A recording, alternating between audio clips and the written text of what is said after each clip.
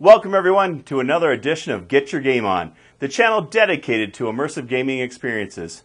Now recently I've been spending a lot of time in my Varjo Aero headset, getting to know it, putting it through its paces for a full in-depth review later on the channel. But after experiencing this in DCS, I couldn't wait for the review to come out. I had to share with you guys the experience I was having in the Varjo Aero in DCS. It is amazing. Now, I will caution you, DCS and the Aero, at least for me, had a pretty severe distortion issue when I started it.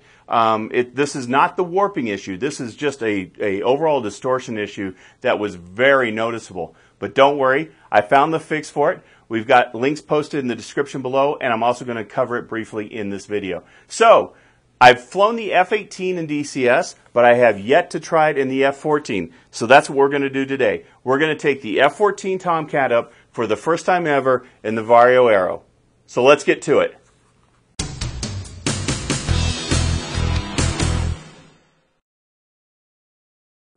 Okay, before you can actually start enjoying the Aero in DCS, there's one quick fix that you have to perform. Otherwise, you're going to feel like you're swimming around in a fishbowl when you start DCS. When I first started it without applying this fix, I almost got motion sick just from the menu. It was so bad. So trust me, apply this quick, easy fix before you even fire DCS up. And let's go through the process. So I've got the link listed in the description below, and that'll bring you to this page here. And it's a pretty simple process. Basically, it's the same process that they used for cross-eye alignment, and you'll see right here it says cross-eye alignment. Don't let that bother you. This is the fix that will apply to the Aero. So what you're going to do is you're going to go to your DCS directory. And in this case, you can see I've got my directory here. And you're going to add one simple line. So the directory is users and then whatever your name is for your computer, save game DCS, and you go to the config tool. And likely you will not have this auto exec config file. When I first went here, I did not have it. So we'll go ahead and delete that real quick, and I'll show you the process that you'll likely go through. It's very simple. All you do is go into this config directory, and you're going to go to new, and you're just going to start a new text document. And in this, you're going to call it auto exec dot config. Okay, and it's going to say, are you sure you want to do that? And you say yes. And so let's go ahead and edit that, open it up. And it's blank, as you can say, we just created it, so there's obviously nothing here. So simply come down, or up in this case, to right here, copy this line, and pop that in there, and save it. So just save, and then you can close that out. And again, you're going to see right there, auto exec config. That's all you have to do as far as files go. And then we're going to go ahead and fire up DCS, and I'll show you the rest of the process. Very, very simple. And so here we are in DCS.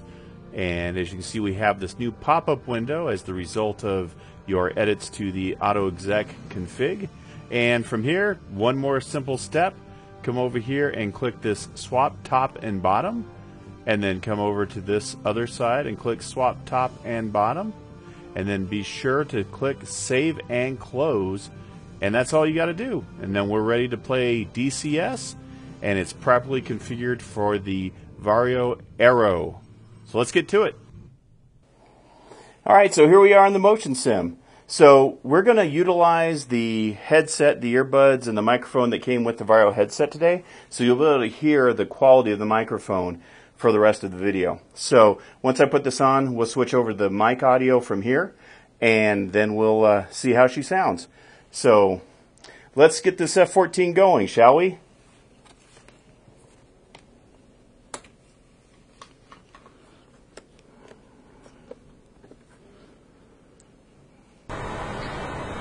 So here we are in the F-14 for the first time ever in the Varjo Aero, and holy cow. So in the G2, I have a real hard time reading a lot of the text that's on the panels because it's old and worn out. this is a definite improvement over that. So, yeah, very good.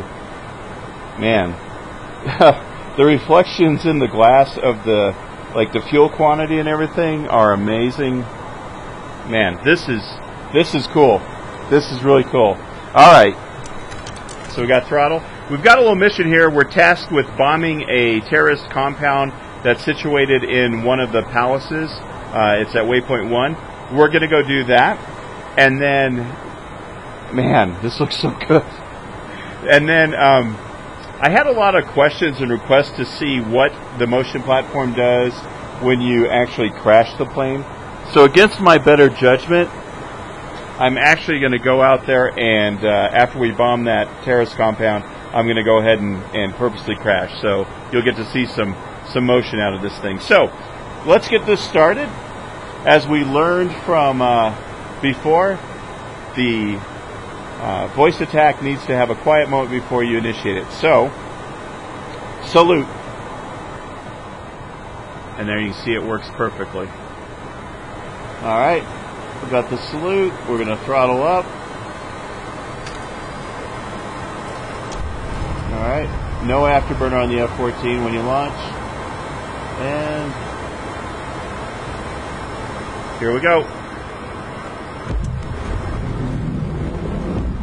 Man, that never gets old.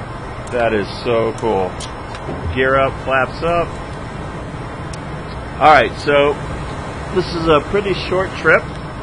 Let's get Jester on station. Nailed 5 o'clock. Alright, so Jester, I need you to set up our navigation. We want to go to waypoint 1. Okay, switching to steer point 1. We're going to put this on cruise, so we have that marker. Looks like we're pretty much heading there. Let's go afterburner. Let's get our bombs ready. Arm that. This plane is awesome. This thing is so fast. Absolutely love it. Alright, Jester, we got to get the arms armed. So let's go with air-to-ground weapons. We only have 2 GBU 10s. And let's go ahead and let's fuse those. Let's go fuse. Let's go nose and tail. And then one last thing, Jester. I want you to drop a pair. Alright. Little roll for fun. Alright, here. The colors look really rich in this thing. These panels are pretty amazing on that side. And there's not so much a warping on the edges in DCS. It's more like you hit the edge of the sweet spot and it's a little blurry when you get out to the edges. But I'm not seeing that dramatic warping that I saw in Squadrons earlier. So it's all pretty smooth. It gets just a touch blurry out at the edges, and the field of view is definitely improved. This thing has a lot better field of view than the G2. Nailed 6 o'clock. Alright, I guess we better think about setting a bomb here. Alright. And it's on the city.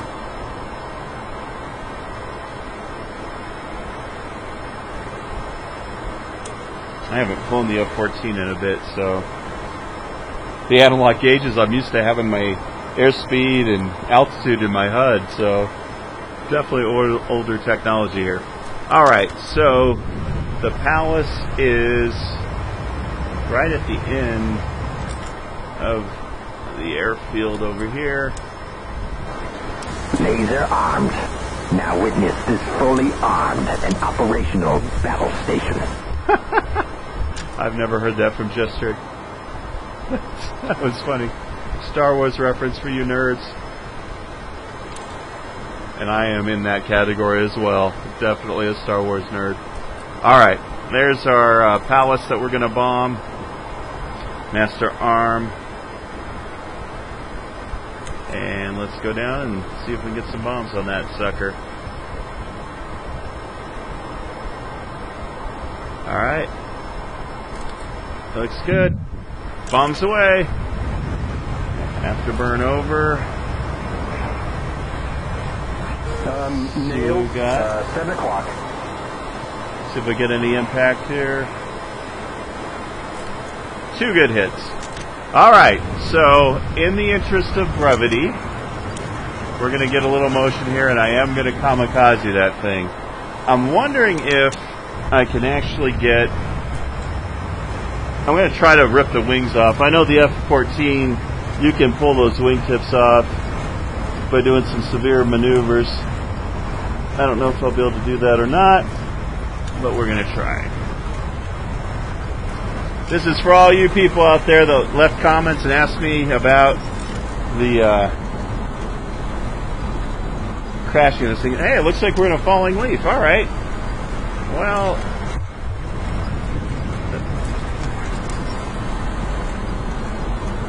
yeah.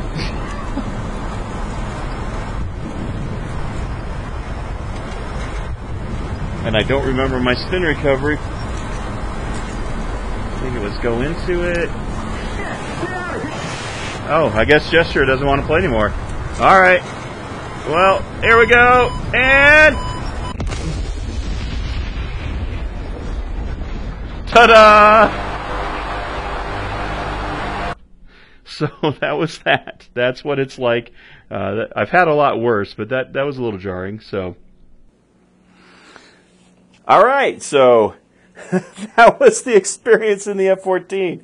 I'm going to switch back to my other mic now because I'm going to pull this off. If you are into DCS and you can afford it, this headset is the best experience I've ever had in DCS, and it's one of the reasons I actually purchased this headset. So I'm happy it didn't disappoint. So stay tuned.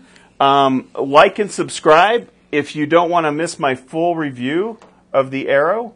That'll be coming up in the next few weeks. And until next time, remember to get your game on.